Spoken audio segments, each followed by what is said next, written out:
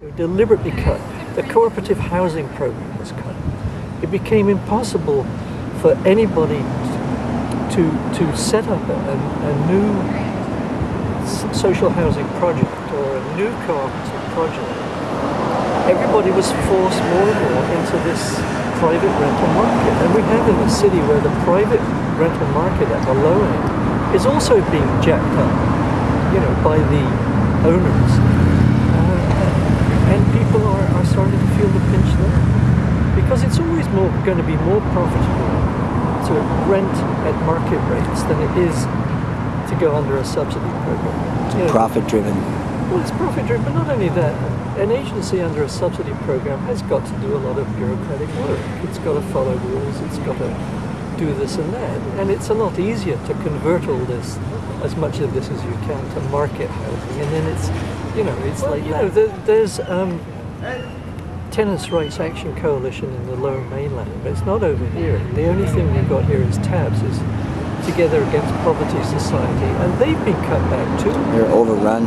They only have like 2 part-time advocates, and the demand is, these people are really stressed out. They do the best that they can, but they're really stressed out. Yeah. So that's why we're hoping that we can step into that role, for those people in social housing that are finding problems. Because if everything's okay and, you're not being hassled, there's no need for, any kind of union or association or residents association. It's when things go wrong. It's when people, get stepped on that they need the help. And that's when people find there isn't help. There's not even a way to get legal aid anymore, or legal assistance, or even legal advice. Like there's one, part-time place from students that you will get legal advice. So is this what they call the criminalization of the poor? Well, that's the next step, is to, declare marijuana possession a criminal offense. And then it's quite obvious that the Harpago, its plan is to build US-style mega prisons and fill it with as many people as they can. They Shameful. Look upon the homeless and the poor as essentially criminal, even if they haven't done anything wrong. They've got criminal tendencies. We're going to put them away to keep everybody safe. It's nonsense, absolute nonsense. And I appeal to people who are in a comfortable middle class to realize that they're, but for the grace of God, go themselves. And that this has got to be stopped. It's got to be turned around. We need a compassionate society and not a punitive society. The faith groups are feeling this very much. I've worked with Faith in Action. I'm a Buddhist myself. I believe in compassionate intervention. Yeah. And I've worked with the faith groups, the Anglican and the Catholic and other faiths.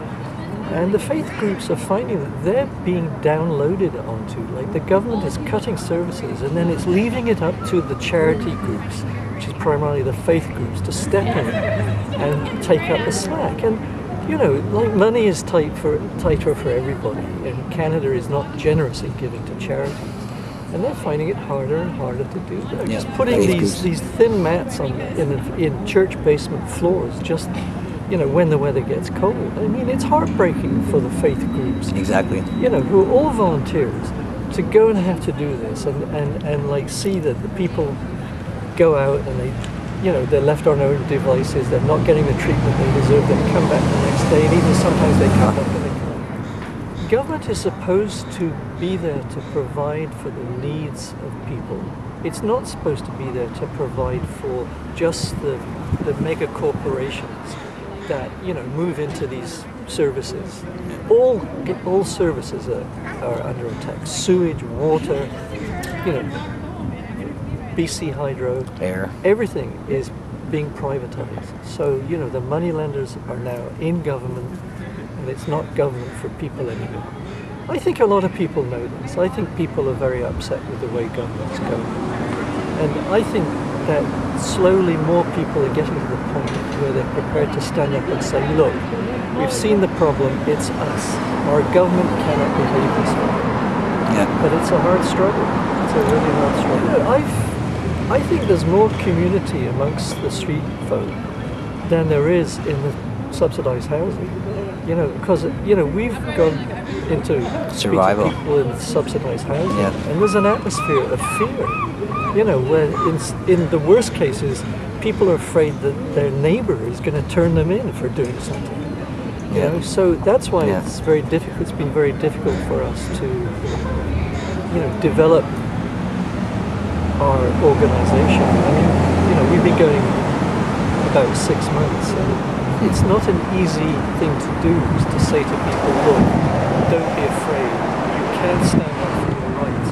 You do have rights, and if we do this together, we can assert ourselves. Totally. And